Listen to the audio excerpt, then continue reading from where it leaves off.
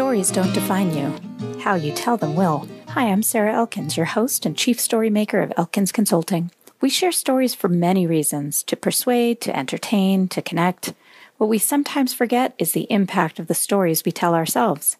Whether you're sharing personal stories or business stories, how you share them makes a difference in how you remember them and in how you're perceived by the people you're interacting with.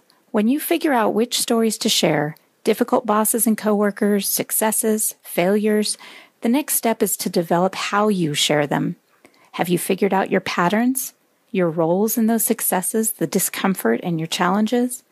In this series, you'll hear stories that will resonate with you. You'll nod your head in understanding, and then we'll dig into the lessons from each of those.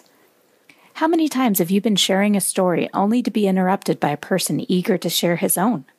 When I'm working with clients on communication skills, I remind them to listen for understanding, not to respond. But during this podcast, I'm asking you to listen and consider your own related stories, to listen and consider which stories in your life might have impacted you in a similar way. Today we're going to have another special treat of a road trip podcast episode, this time with my friend Amber Johnson. And as the other episodes in this series, this is another one along the theme of resilience. So I'd like to introduce Amber as a friend of mine from here in Helena, Montana, and she is currently in 2019 the Vice President of the Women's Leadership Network. And the first question I always ask my guests is to please share something about yourself that other people might not know. They wouldn't find it on a bio. They wouldn't see it on a LinkedIn profile. You know, one of those things that maybe came from your childhood that other people that know you now might not know. So what do you think, Amber? Do you have something you could share? I guess something that is always kind of unique to share is that I lived on a very small Caribbean island, worked as a teacher and an aid worker on a couple different occasions, and that was a pretty unique life experience that, just bumping into me here in Helena, Montana, most people probably wouldn't be familiar with and would be quite surprised about. I think that's a good one. I think I knew that to some extent, but only because we've talked about travel so much and our mutual love for travel. I do love travel, and I do love road trips, so I am very happy to be here on a road trip podcast. Do you want to tell people where we are road tripping to and why? Sure. Well, you initiated it, so That's you right. tell the story. It is the exotic destination of Great Falls, Montana. Famous maybe for the Corps of Discovery Lewis and Clark expedition, and possibly the Sip and Dip Tiki Lounge, but I'm not sure what else. Well, the Sip and Dip is nationally recognized as a place not to miss across the U.S. They say it is the number one bar worth flying for by GQ. And they do have mermaids that swim in a tank right adjacent to the bar, so you can see them when you're ordering your drink from the bartender. And I would hate to disappoint people, but they are not real mermaids. Oh, Amber. Yeah, they're like human mermaids. Oh, you're not supposed to tell people that. I think my biggest disappointment when I saw them the first time was that they were wearing goggles. Right. But they're pretty excellent. So maybe we can go to the Sip and Dip later. Yes. So Amber invited me to go see the band Pink Martini in Great Falls, and I realized this would be a perfect opportunity for us to talk about resilience because she has a pretty unique story in terms of what she experienced and her ability to not only survive difficulty and traumatic experience, but also to thrive, which I think is the difference between survival and resilience. Yes, survival and resilience, I think, are two very different things. To exist in misery is not to overcome and thrive despite the circumstances. Exactly. And there are a lot of people who exist in misery, and I want more for my life than that. Exactly. So tell me just a little bit about kind of where you were when the story of why you had to be resilient. I guess I've had various seasons or circumstances in life that have required me to survive, one. But as I mentioned, I just wanted more from my life than survival. So that required me to survive, one, which is the first step. And then you kind of have to make this decision that you're going to do more than just survive. And I've had a few of those kind of turning points or, forks in the road. I call it a pivot. Yeah, and I can recognize at least a solid couple points in my life when I've had to make the decision not to be destroyed by my circumstances, or maybe that's not even the right word. Like, I was destroyed by my circumstances, but it's making the decision to then, I like to say that, I came to that pivot, that point in the road where I had to decide to grow something beautiful from the black, rich soil of my suffering, because there is nothing more fertile as far as soil is concerned than ash. And once you're destroyed and your life, as you know it, has burnt to the ground, you can exist in misery, or you can start planting and you can start growing, and after a very long while, you can start thriving. Right, and that just reminded me so strongly of an image I have. I worked with the city of Helena here when we were doing some mitigation work on dead and dying trees in the forest surrounding Helena in particular in our watershed. And I learned so much in the couple of years that I was working on projects with the Forest Service through their scientists that basically said that there are some trees that won't propagate unless they're burned first. Yeah. Like lodgepole pine, once they drop their needles or drop their cones, they actually have to have an extreme experience before they'll open and be fertilized. I have learned to call that, quote unquote, the severe mercy of God. Be they man-made or natural forces, right, that burn the forest to the ground. To some extent, what is left over is pretty brown and ugly and burnt. For a while. But it really is sometimes, well, especially for the forest, obviously, is an essential part of the continued health of a forest. I don't necessarily advocate trauma as some kind of, growth experiment for the human being. I mean, if we can protect ourselves and others from terrible trauma, if we can, fantastic. But so often, unexpected, life circumstances, no matter how hard you try to protect yourself or others, is just going to, keep that hope and dream kind of out of reach. I mean, it's just a human condition. Trauma of, varying severity, disappointment, sorrow, grief. I mean, it is part of the human experience. And I think it's just a matter of trying to realize that you cannot exist in that human experience alone. Like, if your entire human existence and experience is only and always about your trauma and your grief and your sorrow, then you exist in misery. But it's being able to carve out, beauty and joy and connection, in the midst of it, and then because of it.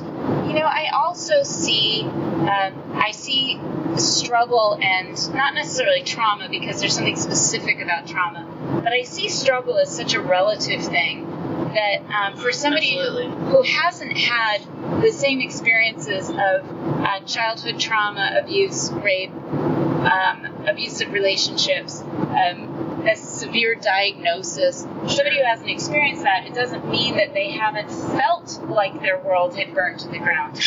And so I see that resilience for everyone, regardless of the type of experience they had that was traumatic or stressful or felt like it was completely over.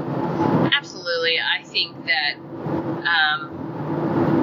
quote unquote, trauma or struggle, whatever word you want to use for, the human experience of trouble, I think it is relative. One of my favorite proverbs is that each heart knows its own bitterness, and no one else can share in its joy.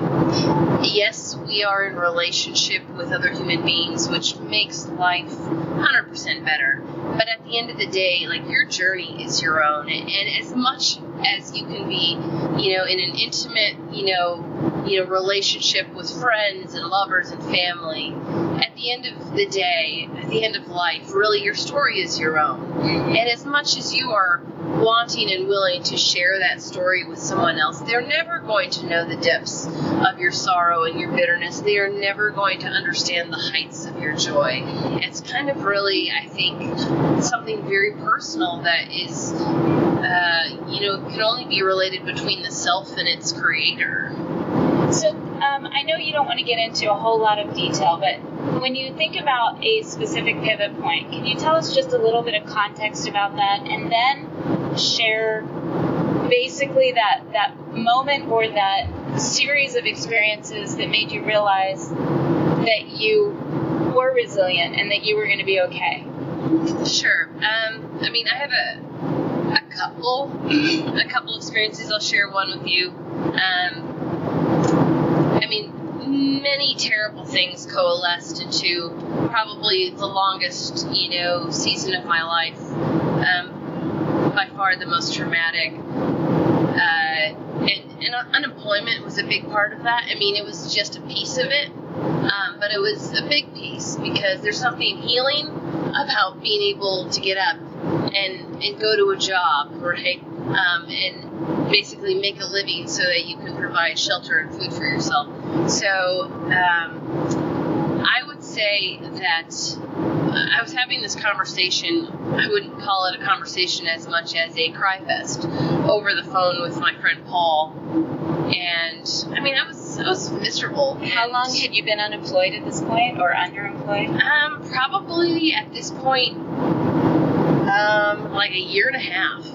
That's significant. It's significant, and I really was at a place where I wasn't sure life was ever going to get any better.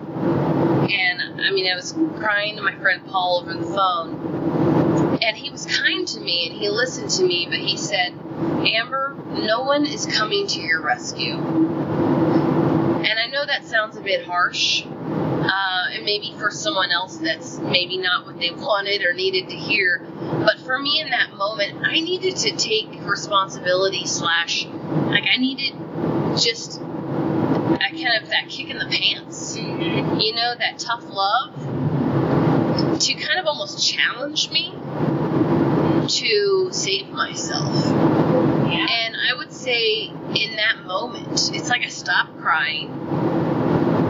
I dried my eyes, and I began to think about the future as some kind of almost challenge to overcome, or some kind of adventure, like a mountain to be climbed. And that very next day, I started the process of basically deciding who I was, what I wanted in my life, what I wanted to do, where I wanted to go, who I wanted to be. I think up until that moment, I wasn't ready for that yet.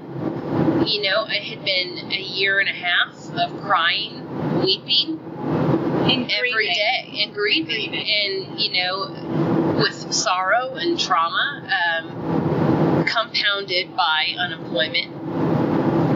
And it took me a year and a half of weeping every day, I think, before I was able to really receive that kick in the pants that I needed to move on with my life. Exactly. So you may have even heard that message from somebody else to a certain extent, but either it was the wrong time or the wrong messenger, or they didn't say it in a way that you would be able to absorb. But when you were ready, you heard it loud and clear. Correct. I think that's a really important aspect of resilience, to, first of all, to give yourself that grace of time when you look back, not facing regret for having not done it sooner, but understanding and again, giving yourself that grace of time for grief. Sure. And then making sure that that next aspect of resilience is taking the time to decide what you want. What impact do you want to have? What kind of life do you want to live? And what are the first steps to get there? And there's really nothing more empowering that I've done for myself or resilient than make the choice to rescue myself.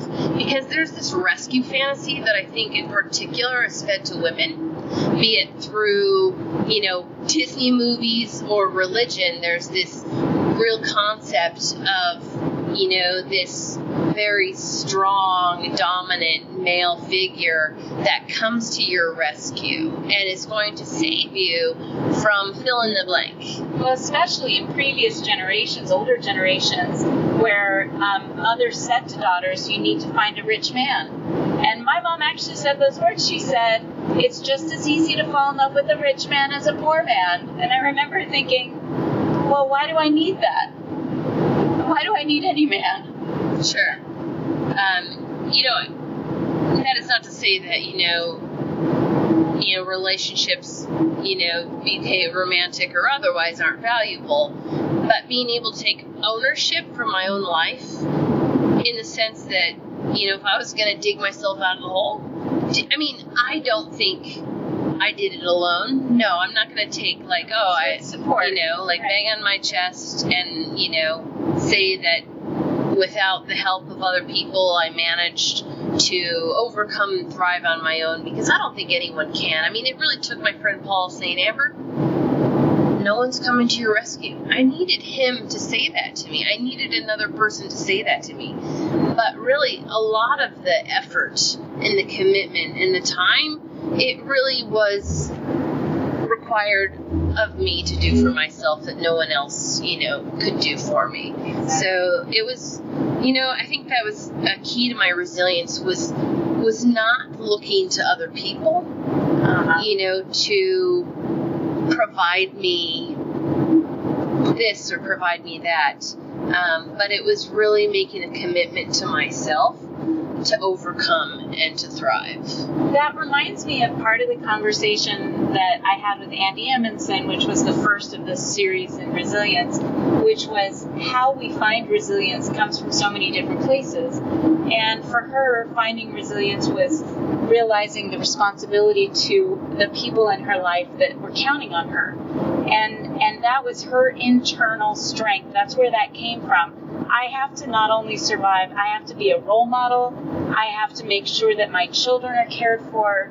And so she really, and even as a young adult, when she was taking care of her younger siblings, that resilience didn't necessarily come from an internal need to care for herself. It was an internal need to care for others. And then for me, I realized that when I was going through difficulties, I found my resilience in my community. I found that because I had committed to helping others in my community before I needed it myself, that I knew that I had this whole support network when I needed them. And now you're saying, your resilience came from the desire and need for that satisfaction of taking care of yourself and committing to not only taking care of yourself, but taking care of yourself in a way that you were meeting your goals, your needs, and your ultimate desires. I would say that is correct. I had lived so much of my life as a gypsy that wherever I move and wherever I go, I could unfortunately tell you that community has varied in its strength. Mm-hmm. I've been in places that I have found community quickly and been surrounded by people that love me and support me, but I've also been in places where I have not, a single friend within stone's throwing distance, and I have to manage to wake up and put one foot in front of the other, not because somebody is urging me along, but just because I want to be more than a statistic. I want to be more than a sad story. That reminds me of your trip to Cuba. and that last minute cancellation of your travel partner. And I remember in those first couple of days that you were there, and I would see these Facebook posts about being lonely. And what I'm finding interesting is this kind of combination of finding your strength, because you knew what you wanted out of the trip. And after a couple of days, you decided you were going to get what you wanted out of the trip. And in that same breath, you figured out how to meet the people that you needed to, that you wanted to be part of that story. Sure. That's so cool. I think it is. I love to cook. I love to cook. And I love metaphors. Maybe it's partly because I had a college professor who was obsessed with metaphors, and so he has since passed on the obsession to me. And, we talked about, fires in the Forest Service and, ash and growing beautiful things out of, a burnt area. I also think of, there's, this famous little, cooking show called Chopped, and it's like a mystery box, right, where you open up this mystery box to find 4 mystery ingredients, and then you have to somehow take these really odd, maybe not by themselves overly tasty ingredients, and you have to put them together in such a way that you create some, magical cooking experiment with them. I like that show too. And I feel in some ways that is really how you find resilience, and you can succeed and thrive in life. It's who knows what's around the corner. And I think that for most of us could say that life has not panned out or ended up like we had imagined, right? And whether by our own choices or acts of nature or coincidence or chance or misfortune or, even blessing, I think that life is quite the mystery, just like that mystery box. And I feel like every season of our life, we open the mystery box and find something unexpected. And so it's a matter of taking those ingredients that you have in the moment, and you're well, this is gross. Who would want put circus peanuts, right? In a who would entree? Want to cook with this? It's a matter of opening your mystery box. The unexpected that happens to you at the last minute that might not be what you planned, it might not be what you hoped, and then you begin to just use what you have, and you create something special and delectable out of it. So you can even add to that little analogy, that big analogy, that in some cases you have some experience with a few of the ingredients in that box. You may not have experience in creating something savory like an entree with something like circus peanuts, but you've had experience of using something that's sweet in a savory dish. Sure. So you have that ability to use your past experience to be able to make something beautiful out of something that maybe came in as unexpected or what you might have originally considered to be ugly or gross. Absolutely. I mean, enough trips around the sun and you begin to learn things. And I guess the challenge, right, is not just to learn, but to, retain the lesson. Maybe sometimes we have to learn the same lesson over and over and over again, but hopefully not. Well, some of us more than others. Right. I'm speaking from experience. So I do think that resilience is definitely like a muscle group, right? That you have to exercise consistently so that, when you're confronted with a situation that requires you to do a bit of powerlifting, in order to, lift, or get over the obstacle.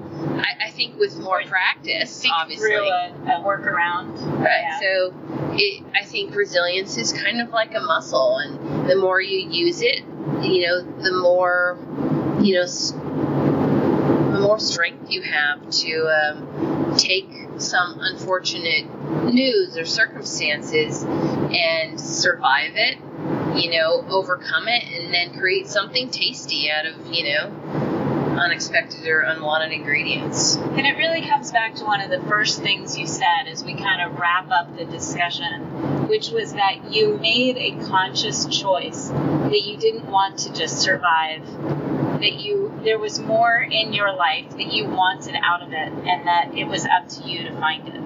Yeah, like, I think it's making that decision that I do not want to be defined by a sad story. I think that's obviously the challenge of sharing these really difficult stories, right? It's because they're sad and they're hard and they're difficult. And sometimes we don't get beyond that. As we plan this resiliency conference for the Women's Leadership Network, in October of 2019, I'm really excited about what we're building what we're calling the Celebration Forum. It's like not getting caught up in the sad story alone. I mean, it's part of the recipe, obviously. You have to acknowledge it. Absolutely. And it has see to be where acknowledged. it's impacting your methods and your way of thinking. But you have to move beyond that to okay, when did I know I was going to be okay? What was that moment or moments? What are the lessons I've been able to apply? Right. And, what tools did I use to overcome and thrive? And, what did people do along the way to help me, overcome and succeed? And, I definitely have spent a lifetime accumulating, information about myself that helps me, navigate hard times. And, it's everything from sunshine. I've discovered that I need sunshine in the form, I need to be outside every day in some way or another. So I walk to work, I walk home from work, I walk, at work during breaks, rain, shine, sub-zero temperatures. I need fresh air. I need sunshine. It's one of the things, it's a really profound type of medicine that I have used for going on 10 years now that I just really cannot live without. Yep, and it's all really, when it comes to resilience, as much as you may find that your resilience comes from your sense of responsibility to others, you must practice self-care. Otherwise, that responsibility to others is going to be lost.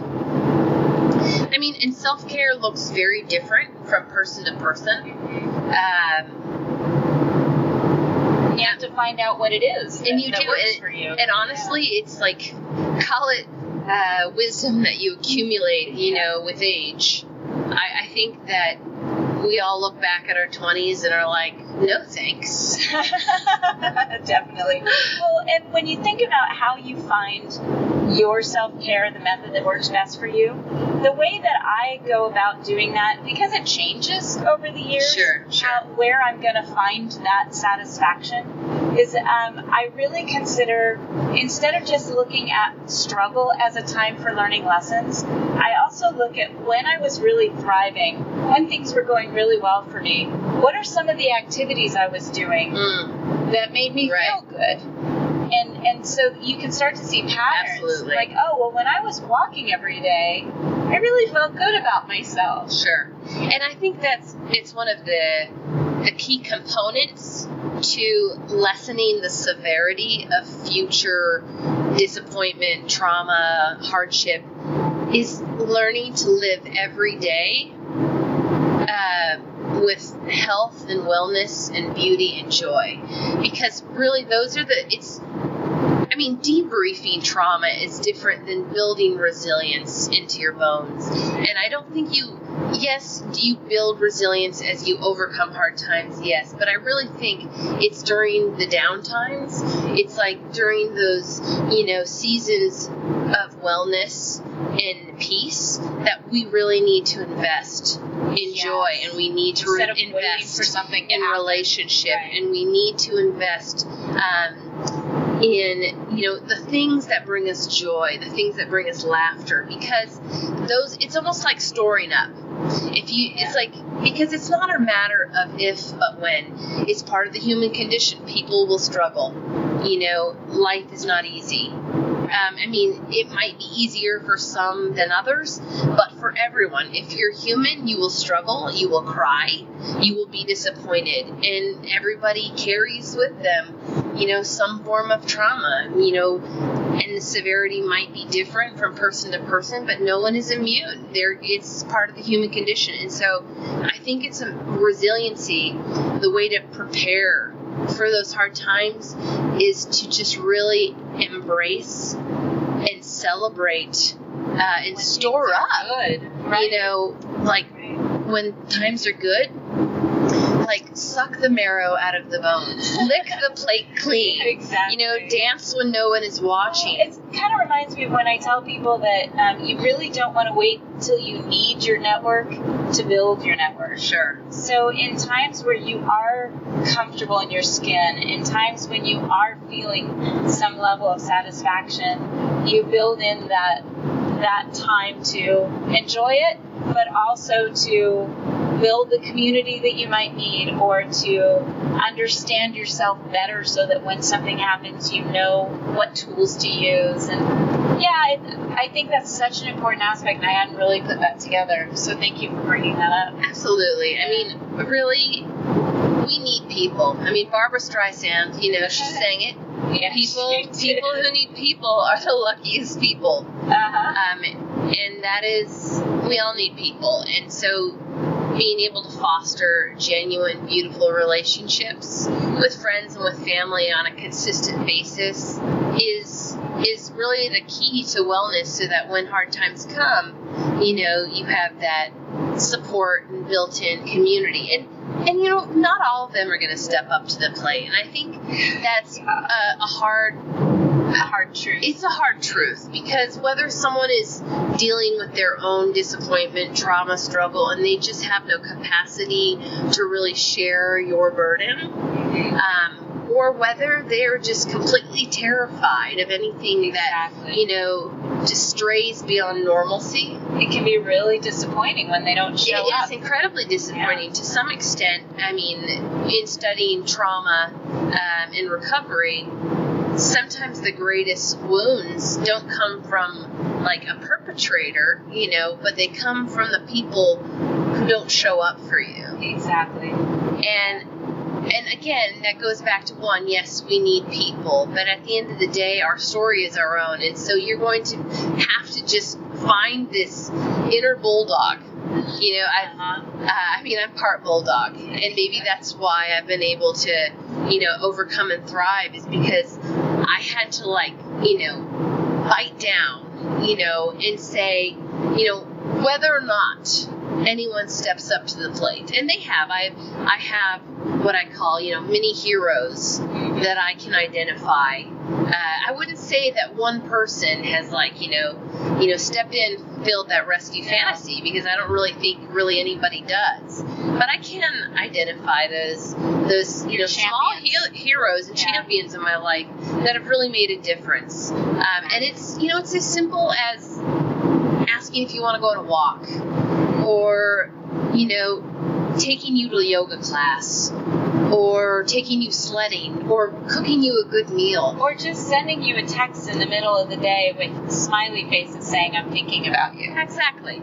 And so, yes, we need people. Yes, we need to, you know, invest in our community daily, so that when push comes to shove, you know, we have people to fall back on. And two, when you fall back onto people and they don't catch you, you have to hit the ground, and it's going to hurt, and it's going to be incredibly disappointing, but you have to find your inner bulldog that says, I am more than just a sad story. And you clamp down on that, I guess, I don't know, determination or stubbornness, and you begin to say that, yes, I need people, but, you know, this is my story, and I will make it my own, and I'm going to rescue myself. And we know from studies of neuroscience that what we focus on is what we see. So if we choose to only see those sad stories, that's what we're going to see, if that's what we're focused on. But if we see those sad stories and we see how we got out of it, we look for the good stuff. It's just, that's the nature of our brain. Sure. We prime it, whatever we focus on is what we're going to see. And I do think that being able to look for and see the good stuff will vary on where you are in your healing journey, because somebody who's freshly traumatized, you know, and incredibly depressed is not going to be able to see the good stuff. And, it might be a month, it might be 6 months, it might be a year, it might be a year and a half, it might be 2 years. Like, there's no prescription for how long your grief gets to last. My grief lasted, like, my intense, terrible, can't see any good stuff grief lasted for a year and a half. It's a very long time to, like, wake up and go to sleep every day weeping. And that, but I'm so far beyond that. Yeah. Like, I'm not saying I don't cry, but I cry very rarely. And I think back to that time of my life when I wept every day for a year and a half. And I wouldn't wish that on anyone. I can't even recognize that person or that self who went through that, because I have, so transformed. And it is a long, difficult, and yet beautiful journey. We wouldn't have it any other way. Well, maybe we would. Amber, thank you so much for talking to me about this today. I love road trips, so this is kind of a perfect combination of conversation and road trip. And there were definitely some pieces of that I hadn't really considered before. And I just love first of all, learning more about you and how you think. But I also love that we can talk about things that might have some application for others that are experiencing difficulty right now, or that will experience it later. Maybe something will trigger a memory from this conversation and they'll say, I'm going to choose myself today. Absolutely. I hope that whatever listeners are, listening to this, that they find some empowerment and some hope. And if I could tell your listeners what my friend Paul told me, a few years ago, is that, no one's coming to your rescue. And what are you going to do with your one wild and precious life? Thanks, Amber. Thanks, Sarah. Thank you for listening to Your Stories Don't Define You, How You Share Them Will. Please visit my website for more podcast episodes, blog posts, and information about how I can help you develop and share your stories at elkinsconsulting.com.